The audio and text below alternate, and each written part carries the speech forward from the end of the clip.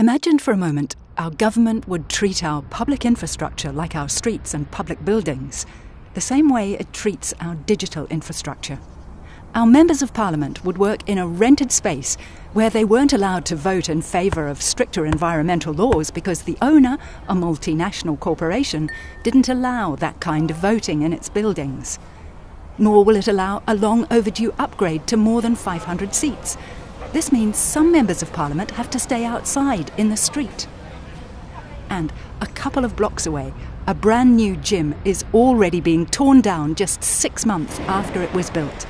It's being replaced with an exact replica at great expense. And the only difference, the new manufacturer also provides streetball as an added feature. Meanwhile, every night through a hidden back door in the City Hall, documents that contain sensitive information on citizens, from bank data to healthcare records, are being stolen. But no one is allowed to do anything about it, because searching for back doors and locking them would infringe the signed user agreement. And as absurd as this sounds, when it comes to our digital infrastructure, things like the software and programs that our governments are using every day, this comparison is pretty accurate. Because mostly our administrations procure proprietary software. This means a lot of money goes into licenses that last for a limited amount of time and restrict our rights. We aren't allowed to use our infrastructure in a reasonable way. And because the source code of proprietary software is usually a business secret, finding security holes or deliberately installed backdoors is extremely difficult and even illegal. But our public administrations can do better.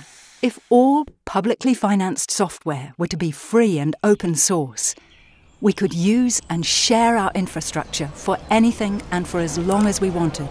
We could upgrade it, repair it, and remodel it in any way to fit our needs. And because the open source in free software means that the blueprint is openly readable for everyone, this makes it much easier to find and close security holes. And if something practical and reliable was created digitally, not only can you reuse the blueprint all over your country, but the actual thing itself can be deployed anywhere, even internationally. A great example of this is Fix My Street. Originally developed in Great Britain as a free software app to report, view and discuss local problems like potholes, it's now being used all over the world. Everyone benefits because new features and improvements are shared by everyone. If all our software were developed like this, we could stop struggling with restrictive licenses and could start thinking about where and how software could help us. We could concentrate on creating a better society for everyone.